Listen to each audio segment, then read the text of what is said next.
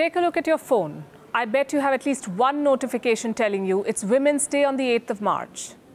Now is the time to place your last-minute flower order. Buy a dozen cupcakes for your female colleagues, order chocolates, reserve a dinner table for your partner, or send a meaningful gift to your mom. Yes, Monday is the International Women's Day. It's the 8th of March. But do women really want chocolates and gifts? Women's Day was not supposed to be Black Friday Sale 2.0. It began as a labor movement. 15,000 women marched through the city of New York in the year 1908, demanding better pay, shorter working hours, and the right to vote. In 1909, the Socialist Party of America declared the first National Women's Day. In Copenhagen the following year, the idea of an International Women's Day was tabled during a conference. In 1911, 4 countries celebrated Women's Day. Women in Russia called for a strike in 1917. They were demanding bread and peace. It was the 23rd of February in the Julian calendar, the 8th of March in the Gregorian calendar. The United Nations officially recognized Women's Day in 1977. The day was meant to create awareness about women's issues, talk about challenges faced by women, not trivialize the gender by offering discounts on supposedly girly products and grocery. Women belong to the kitchen, right? Today, women are still battling Victorian-era mentality, and I do not see why we should raise a glass tomorrow. It's 2021, and women are still fighting for the most basic, the most primitive of rights. Hello and welcome to Gravitas Plus. I'm Palki Sharma Upadhyay, and this is our world. Which part of it do you live in? The countries marked in red? Women here do not even have the basic sexual and reproductive rights. Women are still fighting for the right to choice. It is one of the 5 battles that we will talk about tonight. 90 million women of reproductive age live in countries that prohibit abortion. Try imagining this. A woman is not allowed to make decisions about her own body. She is denied access to health care, contraception.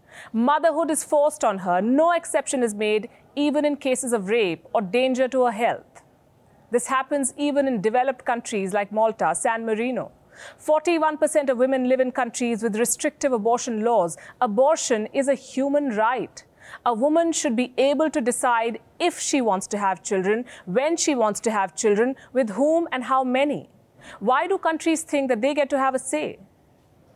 23,000 women die every year because of unsafe abortions. So if you're looking to help women on Women's Day, campaign against restrictive laws, speak up in favor of women's rights, also speak up in support of a woman's freedom of movement. Most animals, by the way, have it, but women don't. The right to live and the right to live on our own terms. Another set of battles we are fighting even today.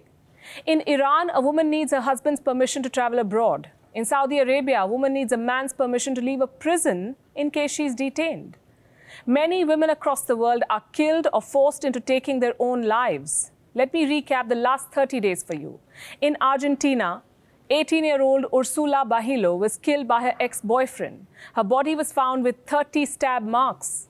In India, 23-year-old Aisha Bano killed herself by jumping into the Sabarmati River. She had filed a dowry harassment case against her husband and his family.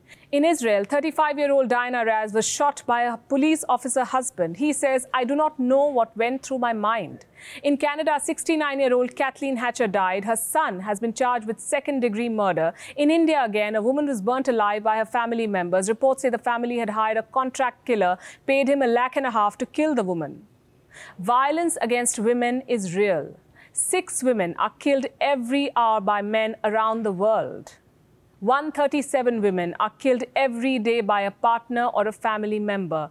Femicide has worsened during the pandemic. Women are discreetly seeking help over Zoom calls. Watch this.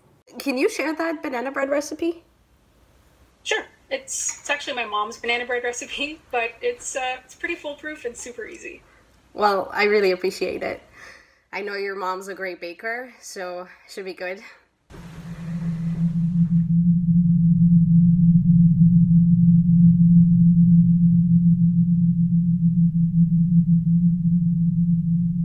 According to the World Economic Forum, 45% of women in West Asia and North Africa are victims of physical or sexual violence. The situation in South Asia is hardly better. 38% women here suffer physical or sexual violence. North America, 32%. Sub-Saharan Africa, 31%. Latin America and the Caribbean, 27%. Europe, 22%. So if you're looking to champion women's rights on the 8th of March, ditch the flowers. Instead, call out those who think it's okay to abuse women. Call out the families who harass women. Encourage women to speak up. Do you know why most women choose not to? Because they do not have an option.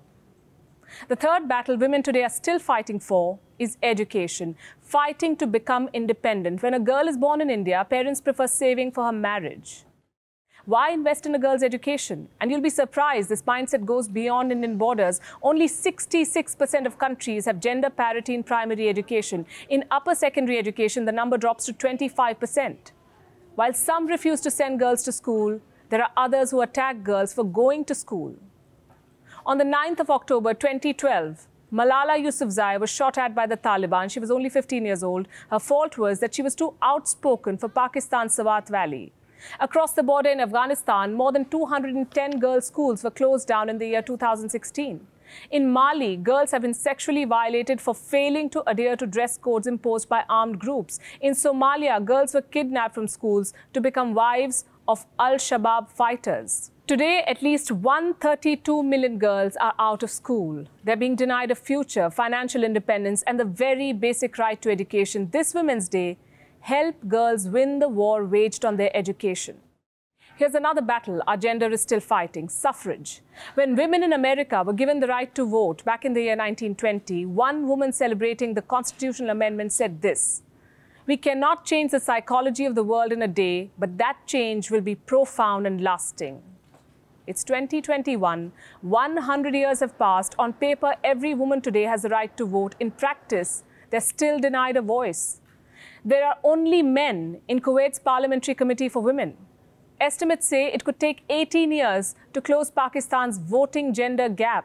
In Afghanistan, many women cannot vote because of mandatory photo screening at polling stations. How will we have policies for women if women don't have a say in politics? How will the world achieve gender equality? We have what is called the right to equality. On paper, there is a convention on the elimination of all forms of discrimination against women. In reality, women are discriminated against both at home and at work. There is a pay gap. Women earn 77% of what men do for the same work. This is according to Amnesty International. Women do not hold enough positions of power. Only 25% of parliamentarians today are women, the world over. There are only 21 women heads of state or heads of government. Only 14 countries have 50% or more women in cabinet. This is according to UN Women. The United Nations, by the way, has never had a woman secretary general. 9 changes of hands, and all men.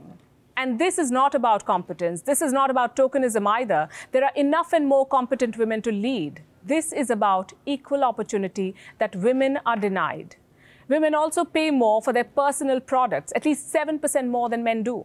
Women perform 2.6 times more unpaid domestic work than men and are 18% less likely to get promoted in their jobs. This is according to McKinsey & Company. Where is the equality? This Women's Day, instead of a fancy candlelight dinner, start a movement to ensure that your partner is paid what she's entitled to. Only 6 countries give men and women equal legal rights. But marital rape is legal in 36 countries, including India. Women do not want flowers. Women want their rights, basic human rights. In Nigeria, a man is legally allowed to hit his wife. The law says nothing is an offense if done by a husband for the purpose of correcting his wife. In El Salvador, a woman can be jailed for miscarriage. Can you believe it? In 39 countries, laws prevent women from inheriting the same proportion of assets as men. In Syria and Egypt, penal codes allow a lesser punishment for honor killings. So what exactly are we celebrating? Feminism is not a pejorative. We should all be feminists, as they say. It's time for change, meaningful change. A very happy Women's Day to you.